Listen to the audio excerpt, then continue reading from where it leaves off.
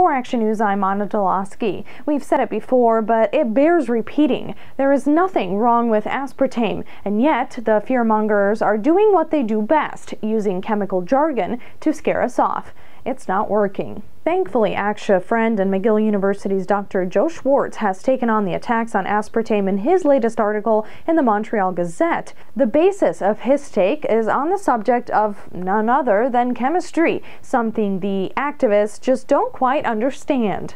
Consider this. One often promoted slur is that aspartame contains methanol, a well-known metabolic poison.